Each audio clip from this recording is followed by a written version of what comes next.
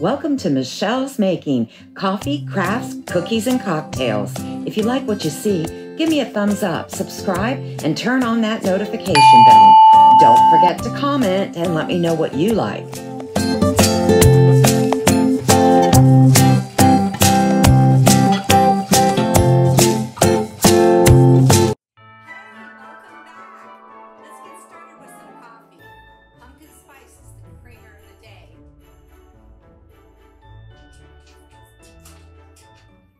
Delicious. I hope you all had a great Thanksgiving.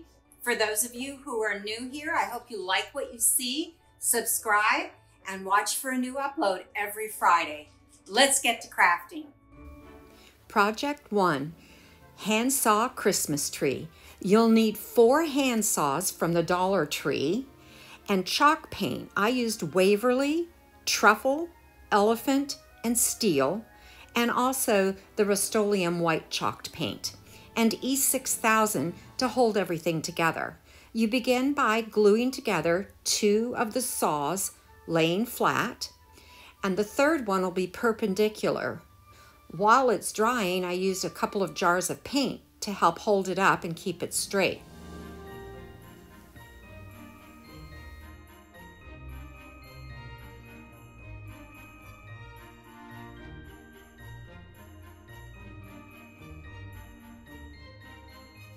Once it dries, you can stand it upright to attach the 4th saw. I used the paint jars to hold it steady again. Next, you'll use the chalk paint in Truffle to paint the handles. I used a wire tie at the top to temporarily hold it while everything was drying. To achieve the galvanized metal look, I used the Waverly chalk paint in Elephant and Steel and the white Rust-Oleum chalk paint. Using a sponge, I dabbed it on. I started with the Elephant color first, added white, and then added Steel. And you just keep dabbing on top of each other and around. You want all of the shiny metal covered, and eventually, after dabbing it through, it begins to look like galvanized steel. It's amazing how it works, but it ends up looking great, even though it looks messy to start with. Just keep going, it'll work.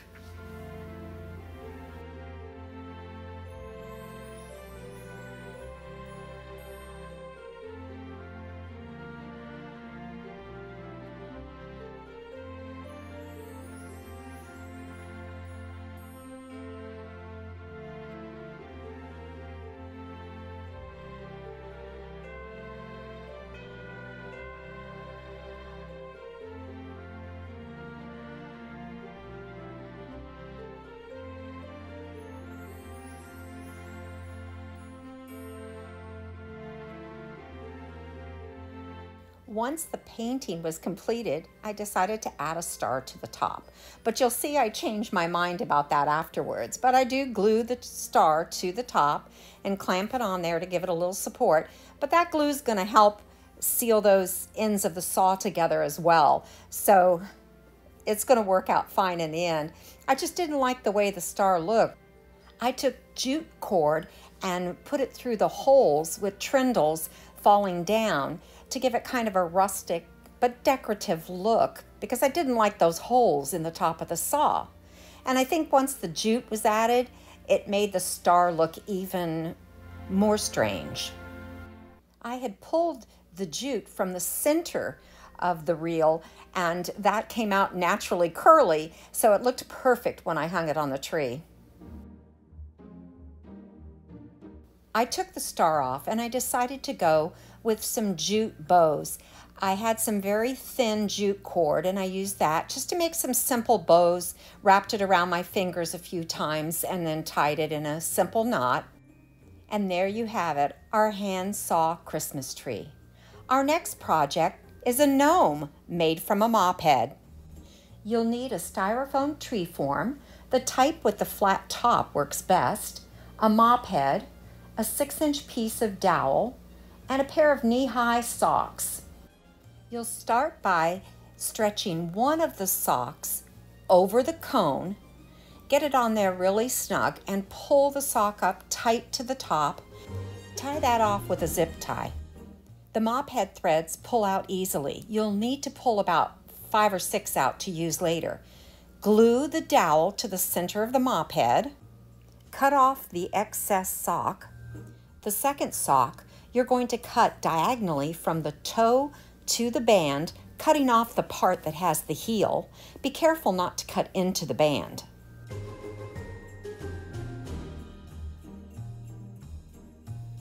Now with the mop head, turn it inside out using a generous amount of hot glue. You're going to glue it to the top of the gnome.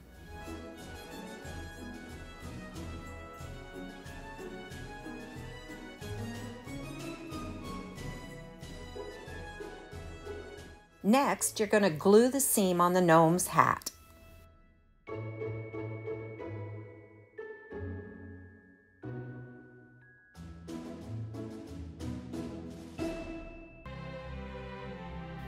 Trim up any loose pieces along the seam, and then it's time to put the hat on the gnome. For his nose, I used a red miniature ornament from the Dollar Tree. And for the end of his hat, I used a silver miniature ornament. They come in silver, gold, or red, and you get 16 for $1.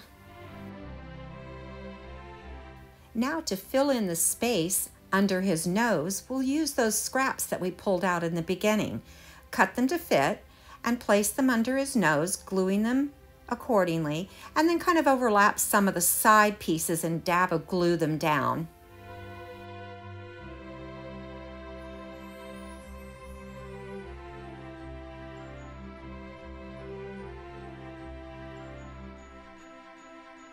And there you have it, our finished gnome. Project number 3 is a shabby chic Christmas tree. For this, you're going to need 2 of the Dollar Tree Christmas trees, a metal pail of some sort. Now, I had that pail previously, but they do sell them at the Dollar Tree, an automotive cloth, and floral foam. You're also going to need some of the garland, wire ties, and a string of miniature lights. Start by setting the stand aside and pulling off the bottom piece. Flatten out the tree, separating between the levels. This is where you're going to use the garland tie. Place one tree on top of the other, and using the garland wire ties, wrap it around the tree and twist it. I used 2 at the bottom, 1 between each level, and the top one I wrapped around twice before twisting it tight. I also took the top 2 pieces and twisted them together, making it a little thicker at the top. Next, I cut the floral foam in half and stood one piece up and cut the other in pieces to wedge it in to give it some support. After pushing the tree down in to mark where it was going to go, I added hot glue and then placed the tree into the foam. Next, I cut a strip of the white automotive cloth and wrapped that around the base of the tree to kind of make it look like snow. Now it's time to fluff that tree out and give it some life.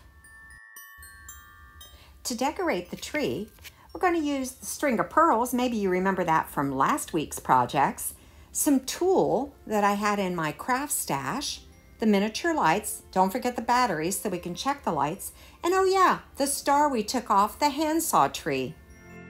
I start by wrapping the tulle around the tree, tucking in and puffing out all the way around and all the way up the tree. I do that before I string the lights on, and then I remembered, it's probably best to do the lights first. So you might want to do lights first before tulle. Be sure to check that your lights work before going to the trouble of putting them on the tree. Next, I glued the star to the top of the tree. The star suits this tree much more than the handsaw tree. Next, I take the string of pearls and I glue them to the tip of the branches around the tree. I did several layers of this up the tree.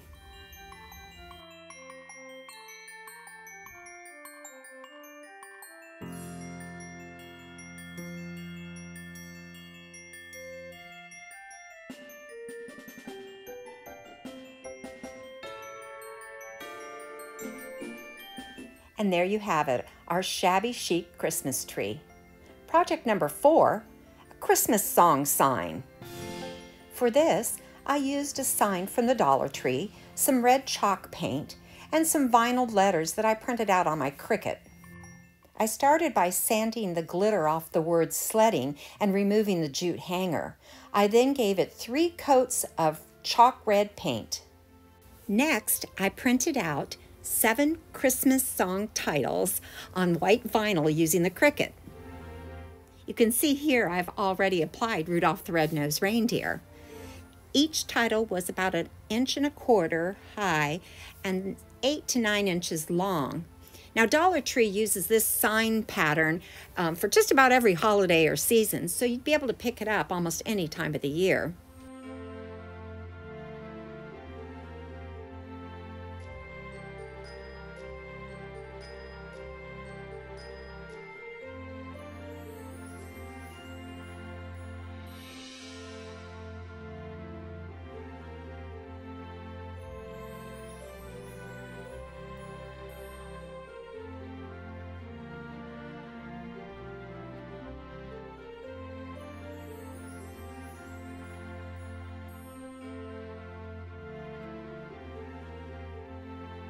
I used red and white baker's twine to replace the hanger on the sign. You can get that at just about any dollar store and even Hobby Lobby. I think I got mine at Dollar Tree.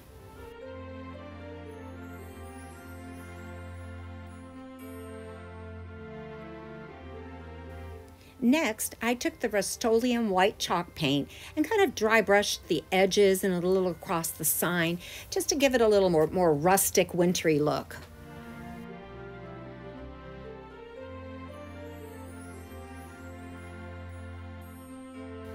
I used a little piece of greenery with some red berries and put it on the corner. I added a second piece of greenery with some pine cones underneath that at the top. And it all needed a brushing of the white chalk paint for the finished look. And there you have it, the Christmas song sign. Our 5th project is the tree stand star, using those leftover tree stands.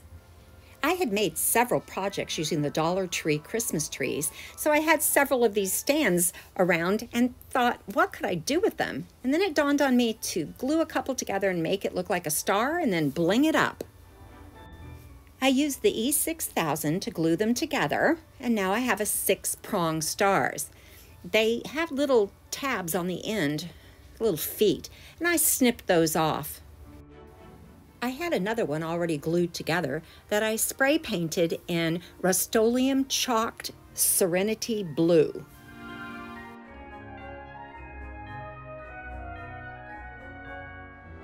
To bling it up, I used that string of pearls again. It's sure come in handy. And I also used some of the rhinestone strips that I had used for my previous project. Remember those nutcrackers? I glued the pearls around the center on each side. I used the rhinestone strips to go down each of the spokes on the star. And then I used a stick-on gem in the center to cover up that hole. Everything was done on both sides. You can see here I didn't snip off the feet on this star, but I did decide to do so afterwards and applied some gems where the feet had been.